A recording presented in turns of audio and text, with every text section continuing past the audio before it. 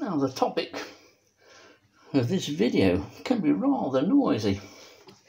Let's see if we can find out.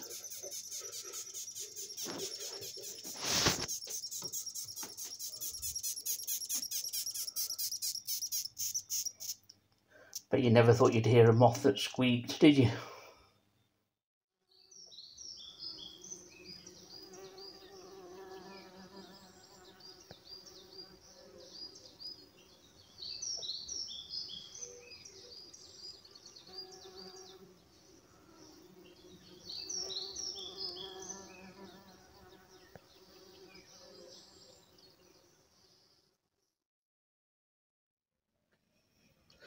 Now, this is what you call a moth.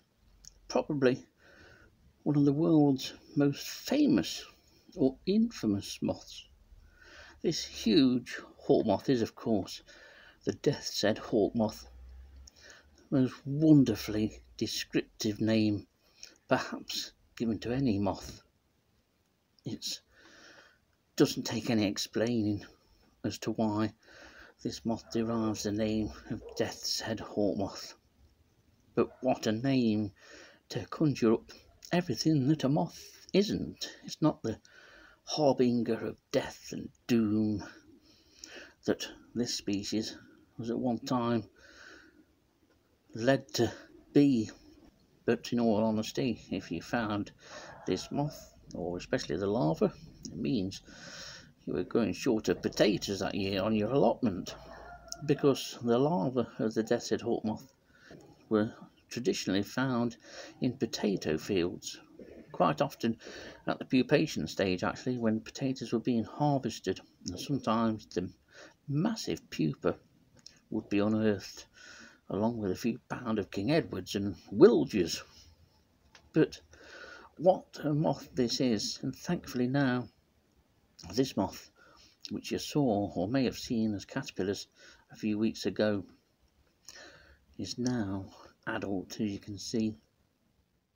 These are huge moths.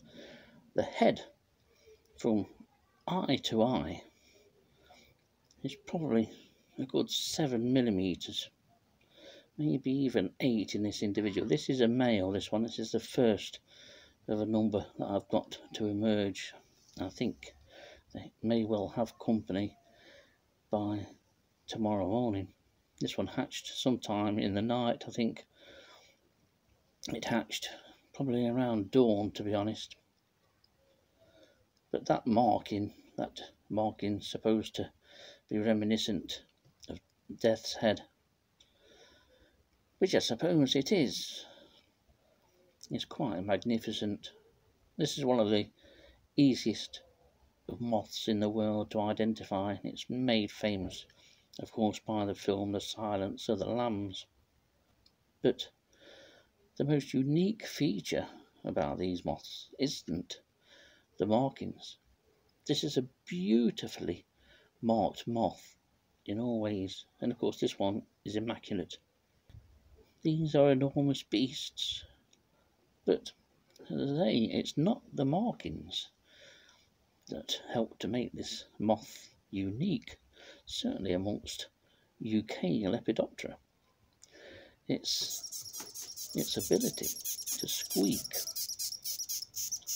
And the squeak, when I handled this moth to get it out of the cage and to try and coax it to eventually sit still on this lovely piece of wood that I got for it at great expense, it squeaked like hell. When I've had these before, I can't ever remember one squeaking as much as what this one did. This was almost a whimper, proper crybaby. But to hear a moth producing a loud, audible squeak, or series of squeaks, almost continuous, is quite amazing. So then, here we have perhaps the world's most famous moth. It's the moth everybody wants to see, and there's a few people that want to come round and gaze at this fabulous creature. This, of course, is Mint. It's only had one bit of a flight, but The markings are just wonderful. Nature knows how to mark and dress things. It couldn't have been more keenly acute than when it designed the markings for this moth. There's something about black moths, or generally black moths, just with those hints of tans and browns and a fine dusting of grey to some of the scales.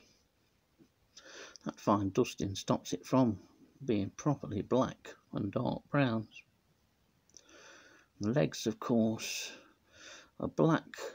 The thorax is black or grey.